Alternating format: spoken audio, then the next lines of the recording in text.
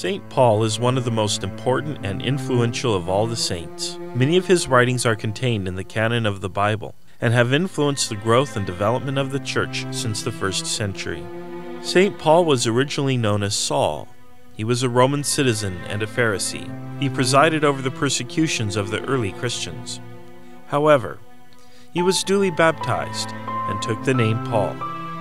Paul traveled the world, first to Arabia, then back to Damascus.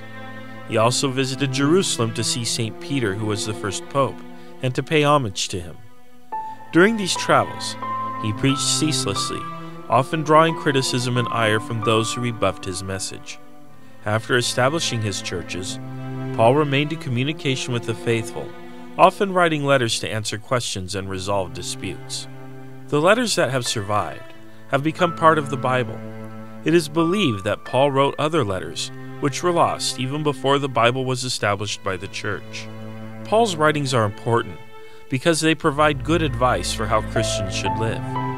Paul traveled throughout much of Europe, particularly in Macedonia, Greece, and Italy. While preparing for a missionary trip to Spain, he was imprisoned in Caesarea by the Jews for 2 years.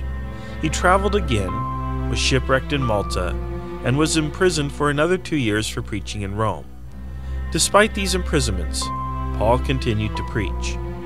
In 67 AD, Paul was arrested in Rome for a second time, and this time he was beheaded under the insane Emperor Nero. According to John Chrysostom, Nero knew Paul personally. Paul is among the most famous, intelligent, and influential of the apostles.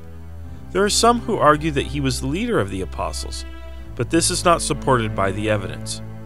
St. Paul is the patron saint of missionaries, evangelists, writers, journalists, authors, public workers, rope and saddle makers, and tent makers.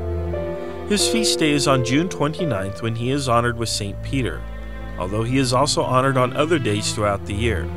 January 25th for his conversion, February 16th for his shipwreck, and November 18th for the dedication of his basilica. To learn more about St. Paul, visit Catholic.org, and if St. Paul inspires you or someone you know, shop for his items by clicking on CatholicShopping.com for a one-of-a-kind shopping experience.